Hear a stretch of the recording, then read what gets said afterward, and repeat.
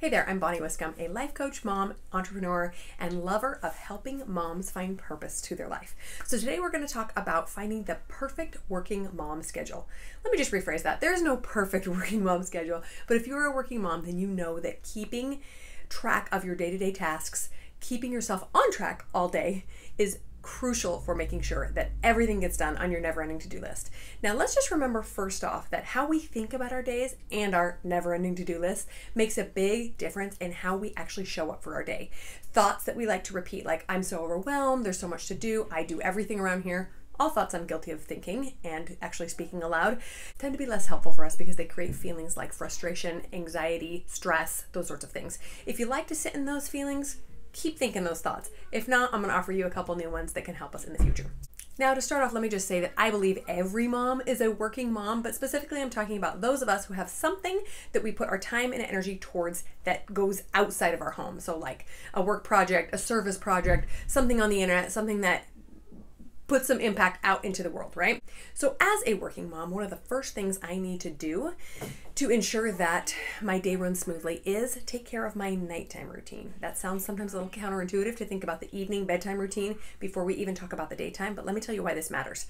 How I decompress or don't the night before and the amount of rest I get directly impacts how I show up the next day for my kids, for my business, for my husband, for everything.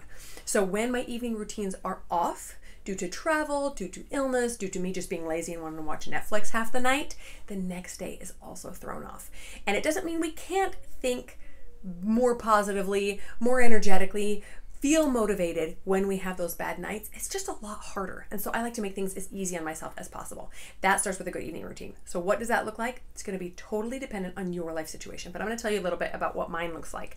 First of all, a perfect evening for me begins with shutting off screens several hours before bedtime. I have noticed a direct correlation between how much screen time I get right before bed and how well I sleep. And for me, as I get older, I tend to sleep less and less well.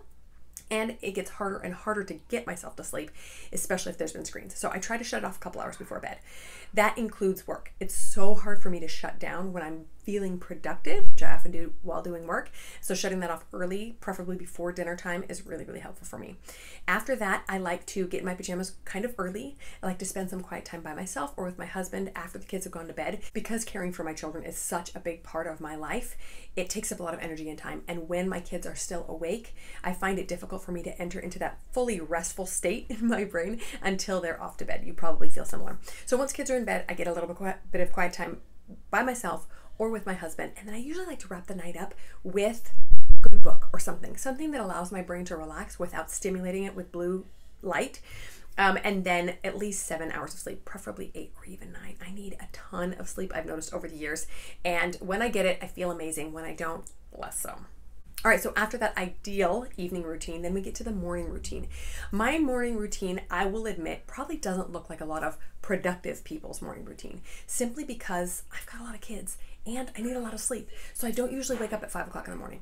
Could I get a million more things done if I woke up at 5 o'clock in the morning? Yeah, absolutely. But in order to do that and still take care of my own body, I would have to get to bed way earlier and then give up some of that precious alone time or time with my husband and give up some of that time talking with my teenagers, which usually comes later at night. So this is just an adjustment I've made for myself. I generally wake up between 6:30 or 7:30 in the morning, depending on how much sleep I've had. And then I get dressed, I brush my teeth, get dressed for the gym or for running. I work out 4 to 5 times a week if life is going the way it should, and it is really, really beneficial to my mental health and my physical health, obviously. So I go to the gym, I go run, I come back, and then I help finish taking care of breakfast for kids. If the big kids haven't helped with that, we help change babies, anything else that needs to get done. I shower myself, and then we help out with schoolwork during the rest of the morning. Now we do have a tutor because we homeschool, and she has been a huge, huge, huge boon to our family. But I am also still needed here and there for schoolwork, and then all the rest of the stuff that has to happen in the house, the laundry and the pickup and the taking care of the babies. Often doctor's appointments, papers to fill out, insurance calls to make, you get it, the running of a household, right?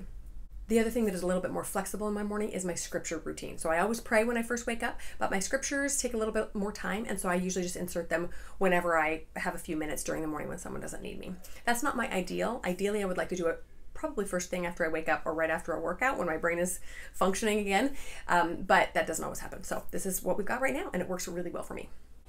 Let me just say this. If you are not a homeschooler and you have to get yourself up really early and get kids out the door, your morning routine will probably be a little bit more pressed for time and you won't have as much ability to stretch things out as I do. I will say this though, make sure you know what your top 2 or 3 things are that you will do every morning to make you feel really productive and ready to hit the day. Maybe it's exercise, maybe it's meditation, maybe it's taking a walk, whatever that might be, do your best to fit it in, because when that morning gets off to a good start, you're so much more productive the rest of the day. That's what I've noticed for me.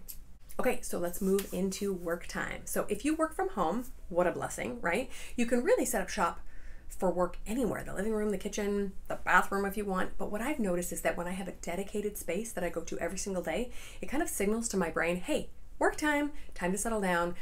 If I'm on the computer, I'm less distractible because I know I shouldn't be paying bills or budgeting or shopping for a new dress. I should be working, right? If I want to take a break, sometimes I will even take my phone or my laptop to the dining table to look up something for fun while I'm eating my lunch, but I know that it's not work time because I'm not at my desk. Just a little tip. Now, another wonderful planning tip is the first hour of your workday to make sure that you have all of your to-dos slotted into your calendar. So what does that look like? All right, the first hour of my work week is 1 p.m. on Monday because I start work at about 1 o'clock.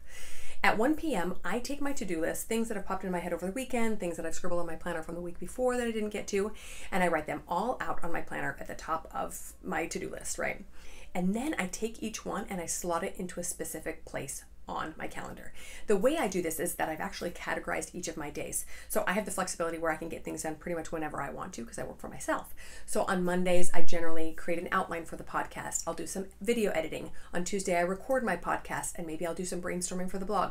On Wednesday, you see, so there's a category and a type of task that I do each day. And when I look at my list, I just slot them in wherever that day calls for it, right?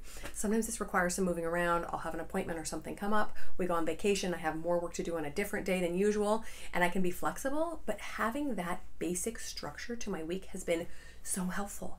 And when Wednesday rolls around at 1 p.m., I sit down at my desk and I don't have to ask myself, what do I want to do?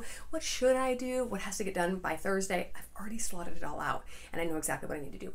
I save so much more brain power and energy, and I actually require myself to do things that I don't want to do when they're required to be done because I'm not asking myself, what am I in the mood for? Does that make sense? Just taking that general idea about putting your to-do list on paper, first hour of the week, slotting them in throughout the rest of the week will make a huge difference.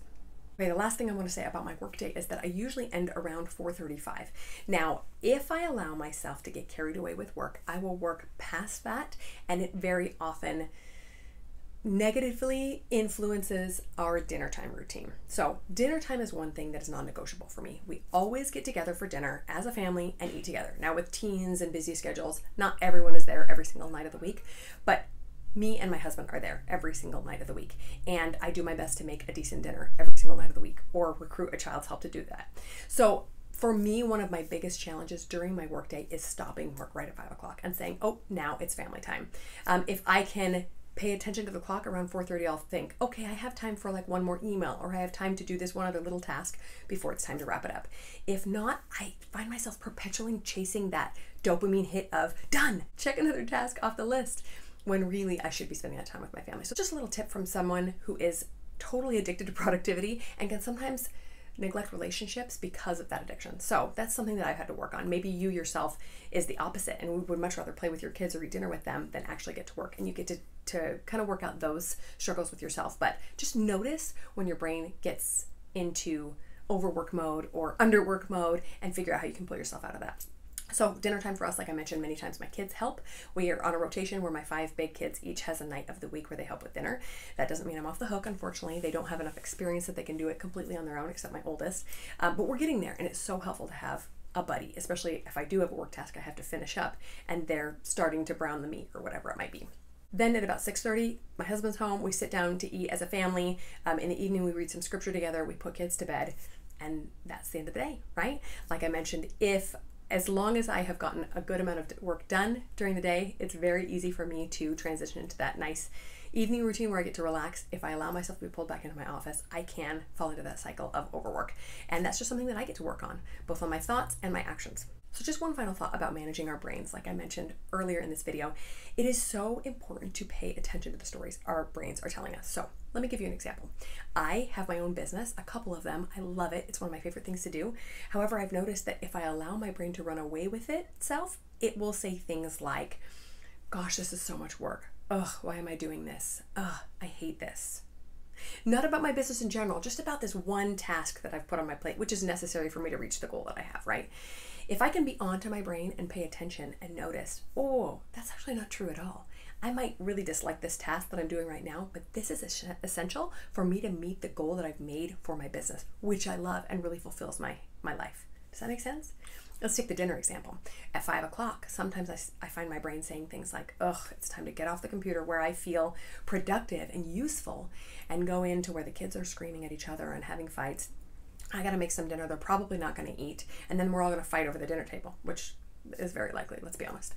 But if I can watch my brain and say, hey, this is what I've chosen, to have this great big bunch of kids running around me so that we can feel love and joy and chaos and fighting and all of the good and bad that comes with it, to make our entire lives feel more expansive, feel more joyful, right? Yes, dinner time is hard, but that's required. That's what I want to do to help my family feel more put together. Does that make sense? So all we're doing is just noticing when our brains kind of run away with ourselves. Sometimes it brings up emotions that we really almost like to feel, kind of indulgent, like frustration. Oh, frustration is an indulgent emotion for me. I just think, oh, there those kids go fighting again. When instead I could just think, oh, look, part of getting along with your siblings includes fighting.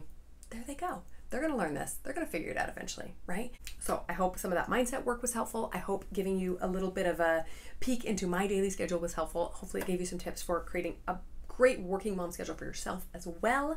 Let me just say that if you do struggle with some of those thoughts, that you find running away with yourself, or you're just really struggling with getting your mind wrapped around how to balance all these things that are in your life, please schedule a free coaching call. I would love to talk to you. I do 20-minute free sessions for anyone who is interested, so we can get to know each other a little bit. I'll help you through your problem just a little teeny bit, get a taste of what coaching is really like, and then if you're interested, you can schedule a full package of coaching calls, which is a 4-week session. Super fun to do. We can make a ton of progress. I just love coaching. It's amazing. So you can do that in the description below. All right, friends. Talk to you next week.